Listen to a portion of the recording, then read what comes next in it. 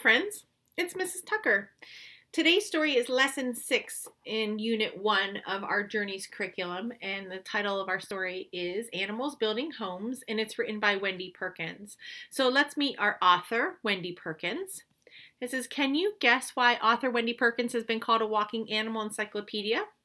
It's because her mind is filled with facts and information about all kinds of animals.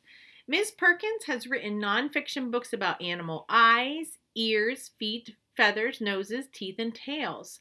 She also writes articles for Highlights for Children and a magazine put out by the San Diego Zoo called Zoo News. Now, over here, we're going to talk about the genre or the type of story that we have today. It's another informational text, just like our story Dogs and our story My Family were informational texts. Informational text, the word information is inside of there.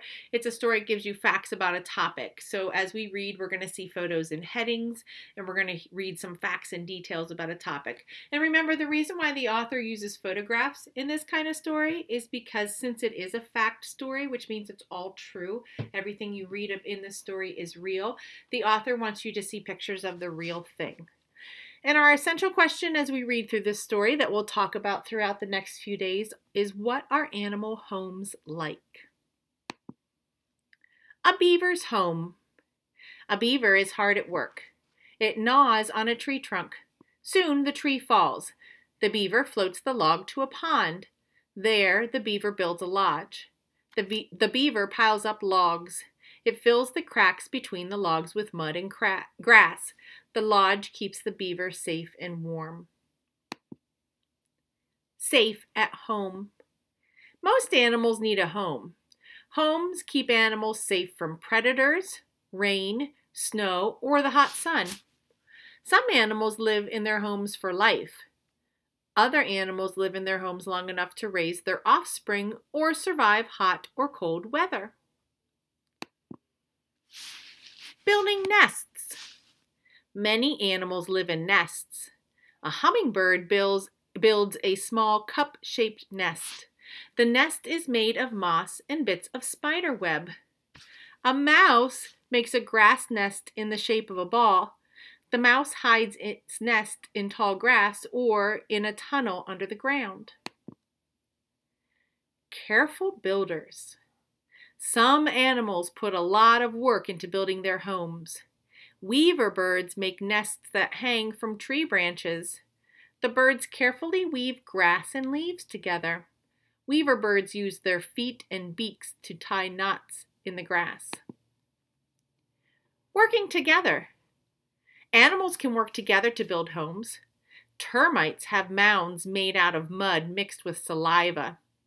Other animals cannot easily break through the hard mud.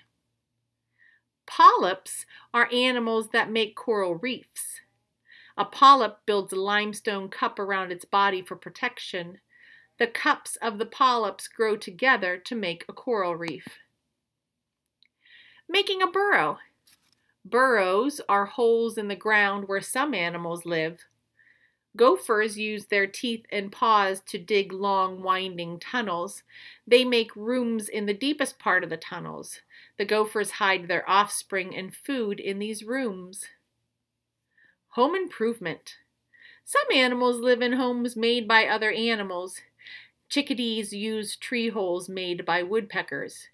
Chickadees bring grass and moss into the hole. They build a nest for their chicks. Building a home. Most animals need homes where they can rest and raise their offspring. Homes also keep animals safe from predators.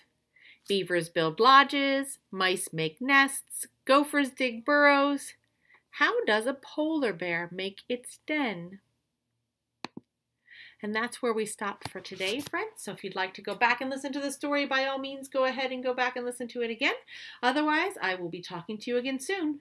Bye!